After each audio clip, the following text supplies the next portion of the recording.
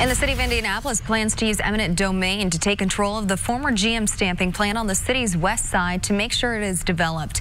The city shared this plan in a letter sent to the current owner, Ambrose Property Group. Last week, Ambrose backed out of a plan to redevelop the 103-acre site and plans to sell it.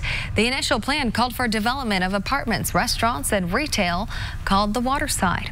The letter from the city states, quote, "If Ambrose would prefer to avoid the delay and expense of a court process, we would welcome the opportunity to begin negotiating acquisition of the property immediately."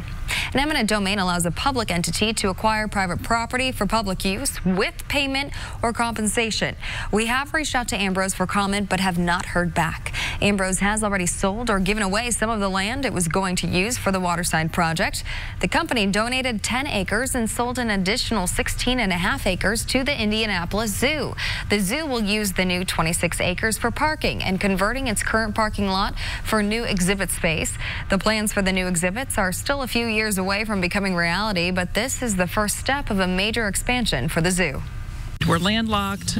It's a really nice place to be as far as close to the downtown. People can walk to the zoo, go to White River State Park and all the attractions, but there's not a lot of room to grow. So we're excited about having this opportunity to have a little bit more space.